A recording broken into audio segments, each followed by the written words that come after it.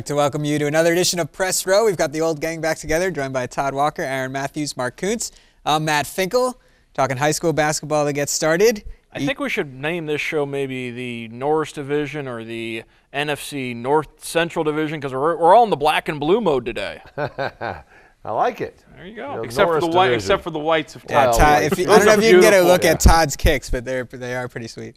But anyway, high school basketball. And each week it feels like we've got like a marquee game or two. This week I think we've got even more than that. What are you looking forward to? Without a doubt, Marion local St. Henry. I mean, that's going to be rock'em sock'em basketball, in my opinion. You've got, Ryan Mikesell and Kanapke, two guys both headed Division I. Mikesell going to Dayton, Kanapke on his way to Toledo. Short, that slow John up 75. Hard to say that name though at times, isn't it, Todd? Yes. But anyways, I think that's the game as far as the game in the area Friday night. I'll tell you another game that I'm looking forward to is the Defiance game against Ottawa Glandorf. Right. I'm looking forward to a Saturday game between OG and Lima Senior. Without a doubt. Because as Aaron just mentioned, OG a big game Friday at home against Defiance. They need a win over Defiance to keep their WBL hopes alive. And then you look at what Lima Senior has to do this week. They've already beat Toledo Central Catholic on Tuesday. Wednesday night they play Whitmer. Home for St. Francis then on Friday. And then they've got OG on Saturday. And then they've got LCC on Tuesday. So extremely busy week for the Spartans. Really interested to see how they've come through this stretch. Here's the thing, too, that people have said, you can't just write off Toledo St. Francis and cast them off and say, oh, that'll be a 40-point win, 30-point whatever. It was just like it was against Central Catholic on Tuesday night. Toledo St. Francis at this time in the season is above 500 for the first time in an eternity at 7-6. Travis Lewis, their coach, is a friend of mine. He's got that program turned around in the right direction. They're going places. And, they are going to have a great opportunity coming down to Lima to get on the road and, play, perhaps hang with the Spartans, maybe knock them off. You never know. It's a team they cannot take lightly, meaning Lima Senior on Friday night. Well, especially since it'll be their third game in 4 nights. Right. And they can't look ahead to OG and LCC, which they probably will be. But you talk about St. Henry Marion local. Last week we had St. Henry Versailles and Redskins rolled. Yes. Somebody got something for the Redskins, I think, is what we're interested in here. Mikesell went off. They dominated Versailles. So I think Marion local's got to inject some sanity into this thing here, or it could be all over in the MAC. And Mike's up 33-17 on that Friday night against Versailles. Turned around and went 31-13 against LCC the next night in overtime. And on Tuesday night, ho-hum, 40-point night against Tip City Tippecanoe, that a program that's having all sorts of problems right now. Their head coach resigned unexpectedly on Sunday. You're talking about Arns. He did not have a good game against St. Henry. In the next 2 games, 12. He did. Yeah. But obviously, St. Henry's on a good roll here. Yes, they are. And Marion local's got a chance to slow them down. But OG and Defiance, to me, is really going to be interesting. Doing their games for a few years, I came to know that they don't like each other that much. It's one of those unsung rivalries. Absolutely. They're both a little desperate. They've already lost to Salina. They're the big school in their county and think they should be the best school in the state. There's that type of vibe between those two. You're absolutely right on, right on the mark. Kidding. No, Ottawa, Defiance, thinking, they're the big dogs. And yeah. Got to run with the big dogs. So, and Defiance was able to bounce back and beat Archbold Tuesday night to get back on track, beating a good Archbold team. So that one interests me too. But it's going to be hard for people not to look ahead to Tuesday's game for the Lima Cup. As many good games as we're talking about here, I think everybody's already trying to focus on next Tuesday, but some games to be played before then. On both sides of the floor, right. Not just Lima Senior, LCC. T-Birds have Friday night at Bloom Carroll, and then turn around the next night and host Bath. Now, granted, it's not the the same stretch as Lima Senior has this week with 5 games over the course of 7 days, but the T-Birds had 3 and 4, and then they're going to turn around and have 3 and 5. So both teams might be, a little bit tired come Tuesday night. It'll be interesting to see. And we'll have much more on that Lima Senior LCC game coming up this Monday night with a special warm-up from the Buffalo Wild Wings in Lima. We'll have the Spartans in at 6:30, LCC on at 7, so come on out and join us at Buffalo Wild Wings on Allentown Road in Lima. You can see those Monday night on WOSN. Of course, we'll have the game Tuesday night on 44. A little extra juice in that game this year as opposed to previous years, even though it's always special. Just some other games wanted to quickly mention. Colida Grove is an interesting one for me on Saturday. USV Ormy on Saturday as well. And then Friday night, NWC Bluffton Spencerville. All good choices. Well, also, if you want to talk about USV, they've got to travel to Lehman Catholic Friday night. Lehman lost to Perry last week. Perry now in the driver's seat in the NWCC, but the Rams will still have something to say about that. So a lot of good games. We'll have highlights on the Sports Report as well on Friday and Saturday night. Have a feeling a couple names that we just talked about are going to come up in this question. I know they're going to. Which Division I recruit will have the best college basketball career? Coming out of the MAC. Coming out of the MAC. You know, I still like Kyle Arns. I think he's Division I ready physically. I know the injury set him back last year, but you know, a guy like Tom Izzo doesn't bring you in because you're not any good. And I really like Mike Sell as well. I think those two both have a very good chance to be very good Division I players. You know, Kanapke, big guys are always a bit of a crapshoot, and that I'm not knocking him. I'm just saying if I got to pick my odds, you know, big guys sometimes don't develop as well as the smaller guys. I really like Kyle Arns. I think he's an explosive player. I would pick him if I had to go with odds. I like all three guys, and I guess because I've seen Kyle in person play more than I have Mike Sell, and I've seen Mike Sell in person a couple of times as well the last few years, I will also go Kyle Arns. And I was receiving a text from a Lima native who is a backup quarterback at Michigan State during Saturday night's game with Versailles, meaning Ty O'Connor, and he said, "Is he Sparty ready?" And during a quarter timeout, I answered him back and said, I will compare him to Diebler, but more athletic. He can run the floor. He can jump out of the gym.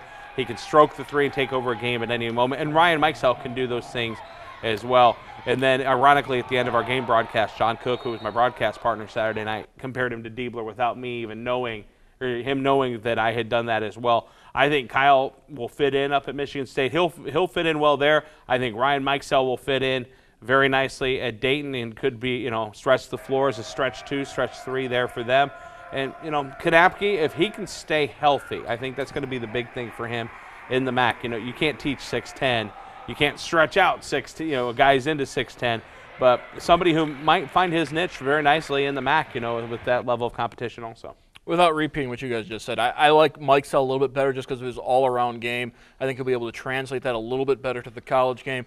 Arndt, if you know Tom Izzo can work his magic, beef him up a little bit, he could be very, very good. And you just took the words right out of my mouth about Kanapke. You can't teach 6'10". Right. Yeah, it should be interesting to watch all of them. And we saw Dakota Mike Mathias. Sell is the better defender, though, I think, of the three. Not in the MAC, obviously, but Dakota Mathias making an impact as a freshman at Purdue. Maybe as soon as next year, these guys are on the court making an impact. Ohio State, let's talk them now on the hardwood. Will they make the NCAA tournament? They've struggled a little since we got into Big Ten play. That's a good question. That's a hard question to answer. Well, the good news for the Buckeyes is they don't have any bad losses. The bad news is they don't have any good wins either. Thad Matta's MO has always been his teams have improved as the season has gone along. If this Ohio State team follows that path, I think they should get into the tournament. But I just have not seen it on the floor. It's been an entirely inconsistent team. And when you think about how highly touted this senior class was, Sam Thompson, Amir Williams, Shannon Scott, 5-star guys, McDonald's All-American guys, they have not produced on the floor.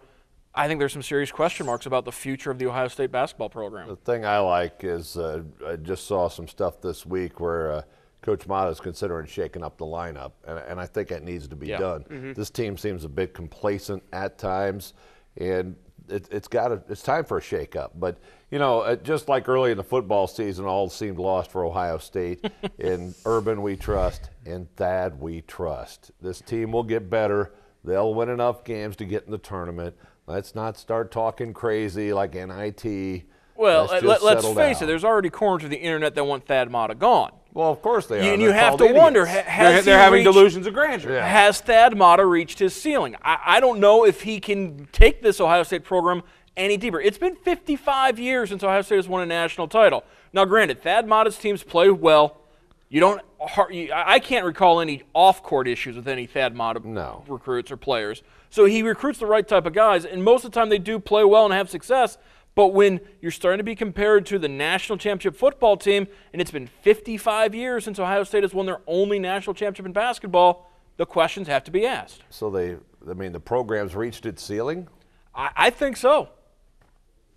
I mean, Ohio State basketball has reached its ceiling. Nobody's been able to do it in 55 years. All those guys were pretty good coaches. I think under Thad Matta, you have seen what you're going to get out of Ohio State. Every couple of years, you're going to get a Final Four run. I don't see championships coming in with Thad Matta. Yeah, I think that might be a bit overgeneralizing. I mean, we're in the championship game twice. You get a couple bounces. He's got one, maybe 2 titles. You get all to the the Final ifs, ands, Four. and buts are candy and nuts every day be I, Christmas. I know, but Ho, ho, ho. you know, when you're getting to Final Fours and championship games on your resume, I think he's got the chops. And and the one thing I will say is he can obviously still recruit with the best of them. D'Angelo Russell, I love this kid, but you can't ride his back. Amir Williams, Shannon Scott, they have not developed under They missed Thad on Matta. those guys. I think they Williams Sam Thompson's a one-hit. Yep. Sam Thompson can throw down dunks and play a little defense. Outside of that, he doesn't have a jump shot. So you have to really question the development of the team. There are some folks who are looking at the coaching staff, losing Chris Gent to the NBA and bringing in Greg Paulus if they lost something offensively with that move. And making Paulus the, quote, offensive coordinator of the staff, too. I think the next 3 weeks, guys, is going to tell us everything we need to know about this Ohio State team. I still think that they get into the tournament. This talk of NIT, I'm not buying that right now. I think that they can get into the tournament. They might not be the Elite Eight, the Final Four. They might not even be a Sweet 16 team, but I think they get in. And as far as the ceiling, here's what I think on that. They haven't hit the ceiling, but they're getting closer to the ceiling than maybe some would think. I still think Thad Matta is an excellent coach, but the other day when they played Iowa, I saw absolutely zero life out of this team. And I watched basically that entire game, and it was 9-0, a minute 2 into it. And there was slow start, zero energy. Seriously, the guys looked like they just got off the bus in Iowa City, walked into their pink locker room or whatever, and was like, "Can you believe this? We got to play basketball here." Yeah, and just went through the motions. They've started really slow, and then they'll come on and get within 7 or 5 late, and that slow start has just burned them that they can't come back. The best game that this team has had this year was the Michigan game the day after the national championship. And that started with a defensive performance that was very strong. Right. I mean, you can talk about offense all you want. This team has to find a defense, an intensity that can get them in games and keep them from falling behind. That's the recipe they've got to follow. But, criticism of Thad Matta, all's fair in college hoops. I get it. But I would say this would be a momentary dip in the program. Losing Gent, the stuff you talked about is all legitimate. But I think this talk about replacing him is a little far-fetched in my opinion. Yeah, the thing is, I noticed last year, there seemed to be a dip, and I don't know if it was because people were tired of Aaron Kraft being jammed down their throat or Aaron getting the spotlight, which he played his tail off for 4 years. Well, at Ohio State. I think last year you look at LaQuinton Ross not making the step that people thought he was going to make. Yeah, I think that was a part of it, and it just seemed to progress. But as far as a lineup shakeup, that wouldn't surprise me one bit at all with this team. There needs to be some sort of juice there. Yep. All right, let's finish with some baseball. We've got the Reds and Indian Caravans coming up. Did both of those teams do enough this offseason to fill the holes and fix the voids that were missing for the previous season? Well, I mean, I'm sticking with my story on the Reds. The way they fill their holes is guys that are supposed to play actually play. Joey Votto's got to play and produce. You can't have your frontline guys injured and missing 3/4 of a season and expect to be any good. The Reds brought in Marlon Byrd to supposedly shore up left field. We'll see. He's toward the end of his career, but he could provide a little pop.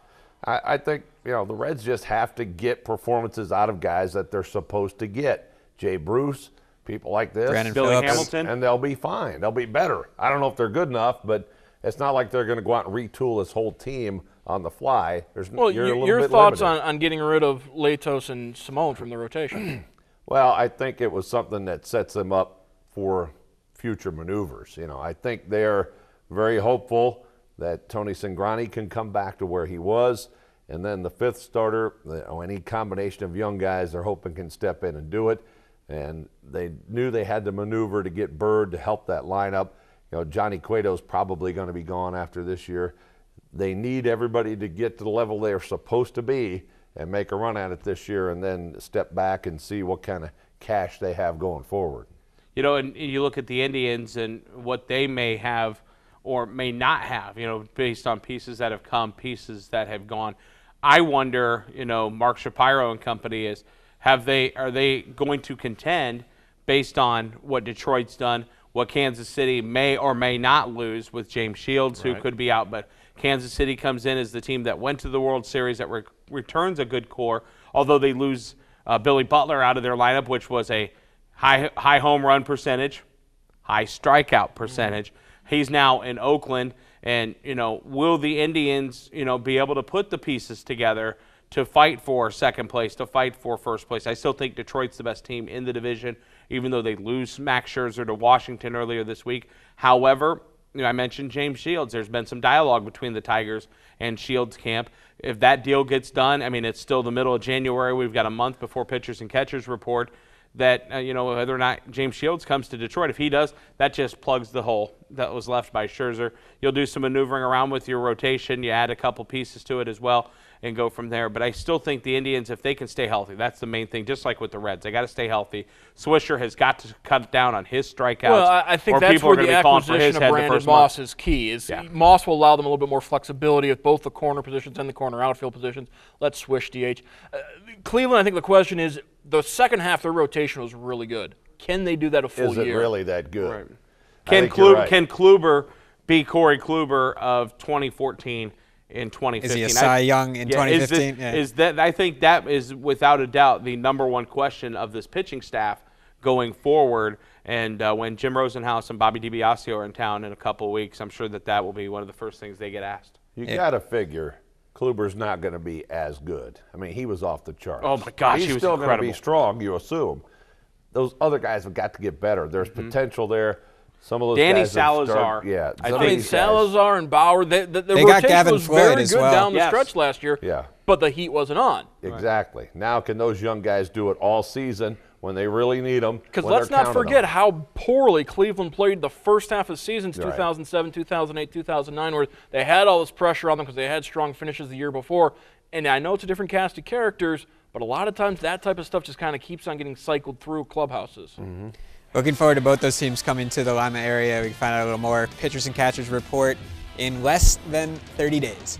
That's going to do it for this edition of Press Row. Thank you for joining us. We will see you next time on the West Ohio Sports Network.